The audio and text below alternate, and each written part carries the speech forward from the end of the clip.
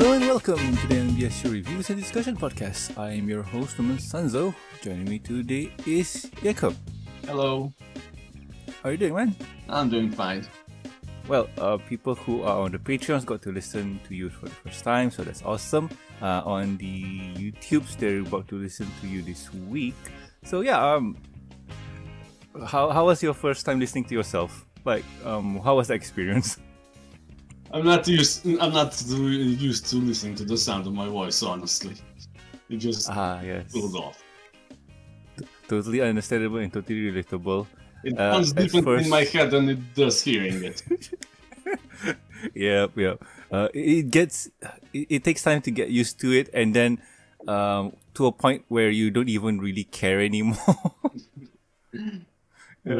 Like you just have to imagine how the other podcasters or other people who do this on a daily basis, Silver for example, like how things run in his head, like how does he sound and whatnot.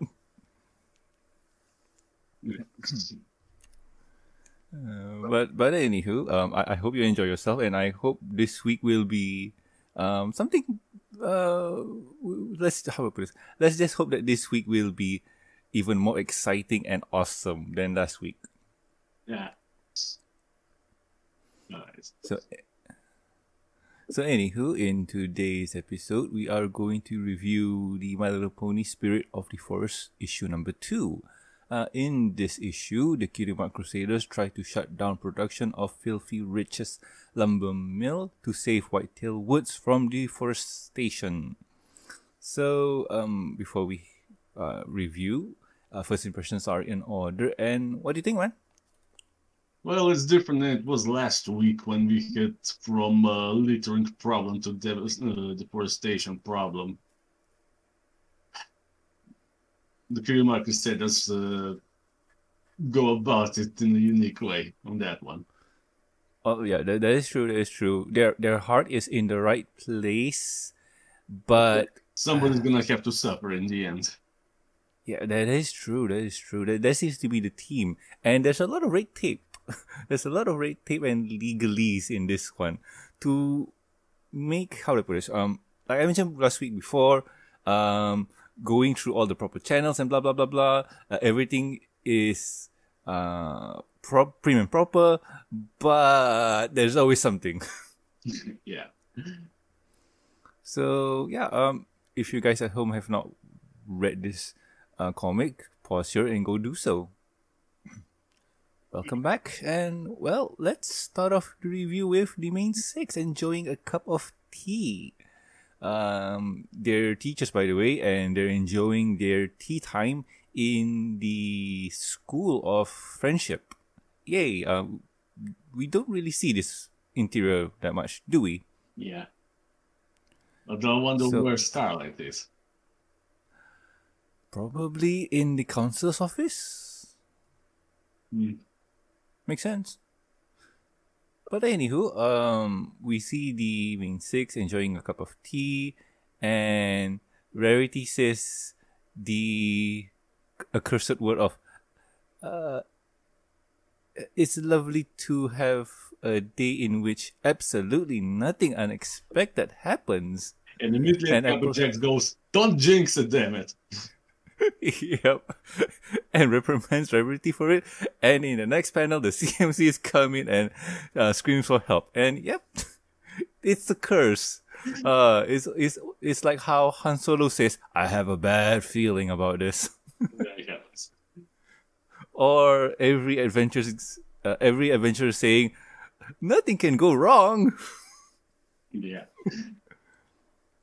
Oh boy. So anywho, the CMCs go up to their sisters and, well, complain. I won't say complain. Ask for help to their sister about what Filthy Rich is doing and so on. From what I understand, from what I understand, they understood that Filthy Rich did everything proper, but still, they want to go check out how he's doing things and, well, legalese and stuff. see if anything fishy is going on. And they do. Applejack, Rarity, and also Rainbow Dash head out to Filthy Rich's lumber mill and try to talk to him about the current situation. And this leaves with the other three feeling bored except for Fluttershy because no problem is a good time in her books. Pink is literally just saying, we're not part of this story today, are we? and Twilight just agrees like, yep. And the visual jokes in this one are just hitting it. Especially that pile of sugar that Pinky has in her tea. Like, you just get her... you just have to realize... Yeah, like, you just have to realize, like, she is... Oh, man. I'm not even gonna go there. That's not even funny. So anyway... we meet up with the rest of the crew in Filthy's office. Applejack seems to be the one who's talking to her, and Filthy Rich explains that, oh yeah, I've met with the city, the town, and they agreed on everything, and everything is above board. And with the little problem about the trash, that problem is taken care of, and yeah, everything's all good. As he say, my lumber mill is all above board and approved by the city. So by this point, the adults couldn't really do anything about it, and the CMCs just point out to the window saying like, yeah, take a look, see what you've done. You chopped down the forest and left junk in the river flowing through Ponyville and so on. And Filthy here just says, it may look bad, but I assure you we know what we're doing here at my mill. My lumberjacks knows their stuff, which is technically true. They have years of experience and so on, so on, so on. But Rarity here just says, you must admit, this certainly doesn't look good for Whitetail Woods to be so barren. And Filthy just says that he's doing this to... Rarity suggests, couldn't he pack up his operations to someplace else? And Filthy just says that, nah, Whitetail Wood has quality woods, and I want to make it known that we're making products that show how good the lumber is and the finest Ponyville has to offer, and so on. And Applebloom mentions his grandma in the cabin in the woods. And Filthy Rich's demeanor completely changes to 180. Yeah. And if you notice, this is not the first time that happened, because in the previous issue that happened too, and over here it did happen here also. So what actually happened? Well, I haven't read to part 3 yet. It's been a while, so I got no idea. Yeah, I've forgotten at this point. Yep. So it's a mystery to both of us. So something really, I won't say bad, but something not pleasant happened for Filthy then. So yeah, but he makes it clear that his grandma used to live in the woods. Yeah, So and guess what that means. Yeah, and he dismisses the girls out and kind of doesn't really care about what they have to say after beyond that. So the girls head out, I think through the front door this time, because it's a lot more rich in nature, and we do see Filthy did what he said. He put out trash cans so that the workers don't litter the forest. So that's good. That's good. He is a man of his words. Yeah, at least that's one problem he solved, but the overall one isn't gone at this point. This is one of those things where I agree because of the story, but in terms of the, how do I put this? In terms of this is one of those things where Filthy Rich is not in the wrong, but man, I like this comic. This story here is it asks, it's a lot. Correct. It asks a lot out of you. It asks you to kind of see the views from both points. Filthy's point of view and also the CMC's point of view. And obviously, as the heroes, the CMC should win kind of thing. But what Filthy is Filthy is saying too does make a lot of sense later on in the story. But anywho, the CMCs are not, they don't really kind of are happy. So, pardon? They don't take it well. Yeah, and they try to see if they can, how do I put this, find a loophole or find something in the contract that Filthy signed. So they hit to Mermer, and Mermer just says nope. There's absolutely nothing she can do. Everything has Filthy's Slumber Mish was approved moons ago. That's very fascinating, by the way. She says moon instead of months. So, the timeline in this universe is really complicated. Yeah, I think. Yeah. But anywho, another familiar face makes a comeback. Tadwell. The Poponi carrying the paper. Yeah, although he used to have a better balance last I recall. Yeah, but business is booming. Yeah. And this is where the divide happens because, well, Mermer just says, to be honest, the mill has been good to Ponyville. His lumber is used by many local business, making furnitures, houses, and all sorts of things. She understands that the mill is having an effect on Whitetail Woods, but he isn't doing anything wrong. So this is where one of those things where I am very fascinated to see a younger reader's point of view. Like, I could be jaded and what's the word I'm looking for? Starts with an S. I forgot that letter. What was that word? Stressed.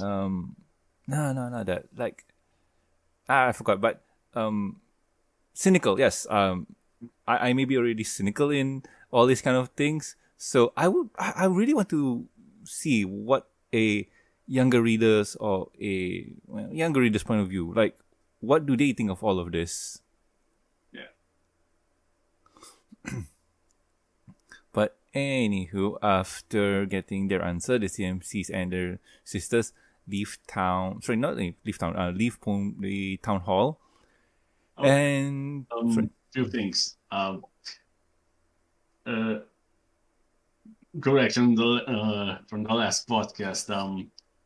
I stand corrected. Apparently, Whitetail Woods is in jurisdiction of Ponyville. I just thought because it's closer to Las Vegas that it's part of there, but apparently not. It could be it's bigger in that sense. Maybe there's. I don't know. Oh, and also before they go, Mermer goes, "Hey kids, want to get involved in local politics?" And that was accidentally, nope. Yep.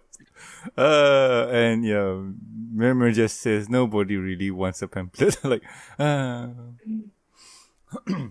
anywho, like I was mentioning before, the CMCs can't really do much, and the sisters don't see anything wrong with. Sorry. Sorry about that. The sisters don't really see anything wrong with what Filthy is doing. So they kind of tell the girls to, well, try and not think about it. They'll think of something to kind of stop Filthy in his tracks or something like that. And Applejack here just says that when it comes to big business or money, a lot of ponies don't really want to let go of it, or they think differently, something like that. So yeah, with that news, the CMCs head back home while discussing what to do and so on. Like I mentioned before, the girls sleep on it first, and the next day they are tired. It looks like they didn't have a good night's sleep. No rest for the weary. Mm-hmm. And while discussing on ideas for how to stop the mill or so on, Diamond Tiara comes up to them and talks to them, which is rare. I'm trying to think. Is this out of character or is this a new leaf for her? Well, considering this post the episode, I figure it is a new leaf, basically. Okay. I mean, after her quote-unquote redemption arc, we didn't really see much of her in the series. So... yeah, that's unfortunate. But yeah. Again, maybe the writer should thought of something. I mean, I guess I see the problem when you basically remove the only one who was put up there to create tension and conflict. So what are you gonna do after all the tension and conflict is gone? Yeah, you remove the antagonist for the protagonist, and now you got, well, nothing. So yeah, continuing on, Diamond Tiara knows that the CMCs are talking about her dad's lumber mill, and she doesn't like it either. And she kind of knew that all the trash that's going on in Whitetail Wood is because of the is related to the lumber mill, but didn't want to say anything because it could be or could be not. Who knows? But in the end, it was, and she doesn't even like the idea of the mill at all. Like, she's opposed of it. She's against it. And she says something to a kin of, we used to love running around in the woods looking for the spirit of the forest, and now it's like he doesn't even care. He thinks the wood are just another thing to buy and sell. And she says, I wish the spirit of the forest was real. Maybe it'll stop my daddy to... maybe it'll tell my daddy to stop. And with that, the CMCs has an idea. Well, mostly Apple Bloom has an idea, and they skip school to go to the clubhouse to... I don't think they're going to the clubhouse. They're skipping school to execute their plan. So, I think this is in the near evening. Yeah. Near the evening. We see the lumberjacks are going to do their jobs. This beauty ought to get my quota for the day. So yeah, they have quotas on how many trees they need to chop and so on. And suddenly, oh no, a monster appears and scares the bejesus out of the guy. He runs away, and we see that, oh no, the monster is kind of flimsy looking. But we see that it has been scaring the lumberjacks here and there, making sure that they don't finish their jobs. And with that, the workers are scared and couldn't really do their work. Well, I'd be probably scared too if I saw that shot at the end. You know? Oh god, yeah. That's Flowey. Oh god. You know, from Undertale. Yep. Like, just those first 20 seconds before his boss battle starts, and put it up against that frame. It's literally... damn. Yeah. That view... That panel is just horror incarnate. So anywho, getting back, in the cafeteria, the workers discuss about what's going on, and they're kind of scared. They feel like it's a warning for them to stop, and Filthy comes in and says what's going on here, and the workers explains to him that there's a spirit, there's something, and they're scared to do their work, so they're just leaving town. And with that, Filthy has no workers in the mill, and that leaves Ponyville's mill without any production. The next day he goes back to Ponyville to tell the townsfolk that they're halting. Well, he's halting production because, there's no workers, can't do much, but he'll do his best to fulfill any current orders that he has. And then you get to see the panic in some residents. You get to see some panic in some residents.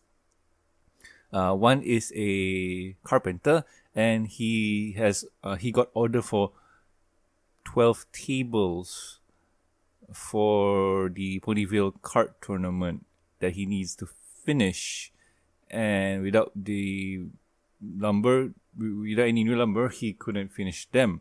One is a violin maker who has an order of 6 dozen violins. The other one is a carpenter who is making cabinets for Sugar Corner, and so on and so on and so on. So, yeah, this is terrible and bad, but what can Filthy do? Because right now there's nothing he can do because there's no workers, there's no whatever it is. So production has to be halted. And Sweetie Belle Apple Bloom and Scootaloo are celebrating their victory, and Sweetie Belle is just kind of bummed. Yeah, like she's a bit sad on the news because of their actions. People can't finish their job or do their jobs. Scootaloo just says maybe they'll find another job, and she's sure she'll be fine, and so on. Well, that's a bit, I don't know how to put it, short-sighted. Yeah, but that's it. That's it. Cutie Marks. How's somebody gonna work then? Yeah, but that's the theme for this comic. It's asking a lot of the readers to sympathize with one thing or the other. I mean, sympathize with A or sympathize with B. What do you do? Kind of situation, and that is pretty cool. But anywho, in the top panel, the adults are acting a bit suspicious. I don't think they're suspicious. I think they're trying to solve the problem. Like, there's a problem, and since they're tasked with the lumber mill, so they're trying to catch the spirit, if it's real or not. But anywho, the CMC says that, okay, we're going to totally shut down the mill. We're gonna it sounds like the spirit being successful when you say so. It seems that they might know something more about it. So they hit. So we have a panel of the spirit thingy, and we see that it's stalking a carpenter. Oh no, sorry, not carpenter, lumberjack. And he's about to cut a tree at night. And oops, it fell into a trap. Oh yay! And it's discovered that the lumberjacks are the three sisters, while the spirit of the forest are the CMCs. Oh, who would have thought? Yeah. I just love this line from Applejack. Of course, my little sister is sabotaging a major industrial operation. Of course she is. Well, did that happen at some point in the past? I forgot. I don't know. I mean, it feels like if there's anything involving trouble, Applejack sisters got to be involved in one shape or form. Yeah.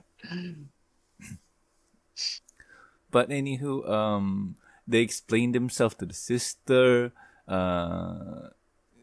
They say that Filthy wasn't going to change, so we try to do something that might make a change, and so on. And Rarity just says, "Girl, we understand your frustration, but you're not just hurting Filthy Rich with this plan. You're putting all those Craft Pony out of work," which is true. And we see a panel where Filthy is running in because he heard that the trap works and wanted to see if it's really the spirit or not, and discovers that it was the CMCs doing this, and he is angry. He chews them up and says something. Says this. You thought one of my grandmother's story would convince me to shut down? You thought you could stop a factory with a fable? Grow up, girls. This ain't no spirit. There's ain't no spirit in the forest. Just good valuable lumber. Now get out of here with your foolishness. That's right. The mill reopens tomorrow, and with that the episode ends. And that from the way that Filthy's talking, we see the heel turn, as they say. Yeah, some bad memories bubbling up on the surface. Yeah, and I'm guessing the third issue does reveal why he feels that way and so on. But man, that sudden turn to evil, like, okay, you weren't that bad before, but now, That was. But I sorry. The straw that broke the camel's back. Yeah, but I could understand. Like he's doing a business here, and he's not only thinking of himself but others too. All the deals that he makes and whatnot, and all the workers that he needs to pay, and this is what I mentioned before.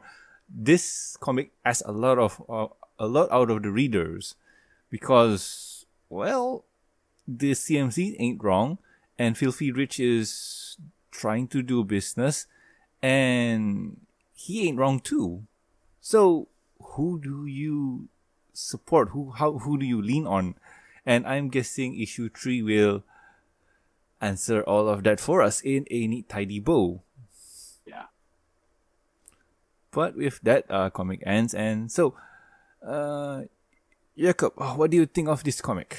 Well, it's been good, more or less. Especially some of the facial expressions.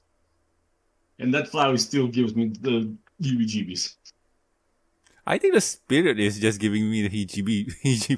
It's scaring me, man. Like that the way it looks, the way the shape that it is.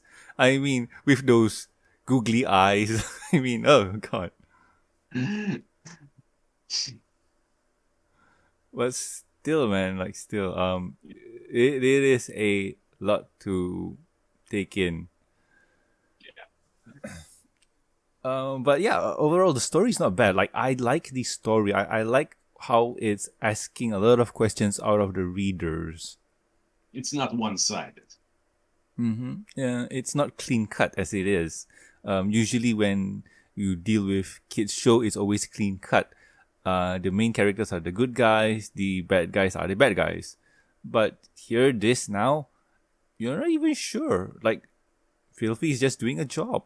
He's giving a job to people. And that's where I really enjoy the comic. Like, it's doing a lot of things where it's asking the readers, what do you think? How would you solve this problem?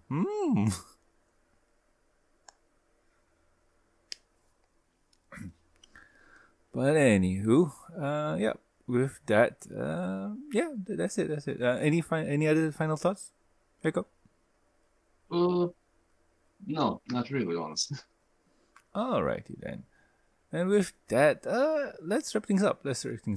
If you guys have any questions, concerns, or suggestions for the show, you can contact us at mbs@gmail.com. You can also reach us on the Twitters. The show's Twitter account is at the MBS Show, and my personal Twitter account is Norman Sanzo. Jacob, where can the good people find you? People can find me on DeviantArt under Jakob Fon Torkar, on Twitter under Tales of the Ashes, or on filmfiction.com under JFT. Alright. Go check him out, guys. And also, please subscribe and rate us on iTunes, YouTube. Don't forget to press the bell icon to stay up to date. And Stitch Radio, and also like our Facebook page. You can also catch us on ponylive.com. Links are in the show notes. If you would like to support the show, you can do so at patreon.com/MBS show. With every support, you get a week's early access to reviewing special podcasts, exclusive and deleted content, and a huge thank you from me. Talking about a thank you, I would like to thank you, Jakob. Thank you very much. Lucky Night, myself, and also Tristan. Thank you so much, guys. You have been great.